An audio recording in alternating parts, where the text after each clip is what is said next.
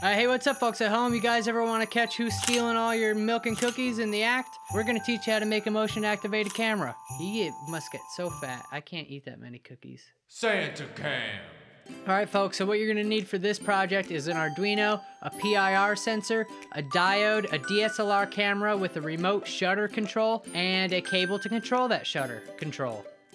Alright, so what we're going to do is create a device that causes a digital camera to take a photo anytime motion is detected. The circuit we'll be using is designed specifically for the input interface on my camera, but obviously not all cameras are made the same. So double check your manual and know exactly what you're doing before you go ahead and plug in external signals to your camera. Joy to the world!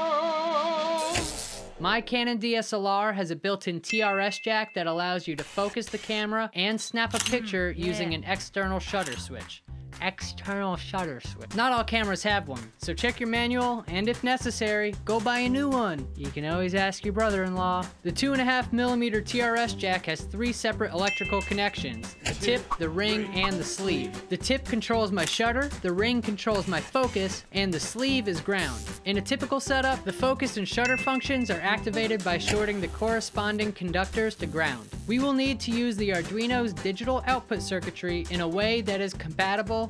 I can't say compatible. In a way that is compatible with this interface. First, we need to connect the ground wire of the remote shutter cable to the ground wire of the Arduino so that both devices share a common reference. Use a multimeter to determine... I'm an idiot! You're an idiot.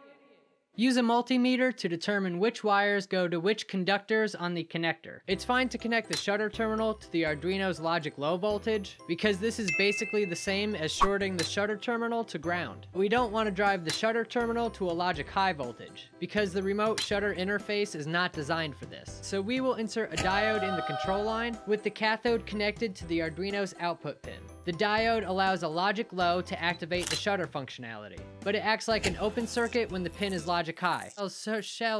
Sally sells shutter switches by the seashore. The PIR sensor has only 3 pins: power, ground, and output. Power is hooked up to 5 volts on the Arduino, the ground wire is hooked up to the ground pin on the Arduino, and the signal line is hooked up to digital pin 7. A logic high on the output pin indicates that motion has been detected.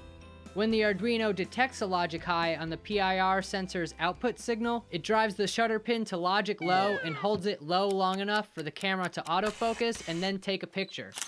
Oh, hey, what's up, folks at home? We're gonna snap a picture anytime someone steals our milk and cookies.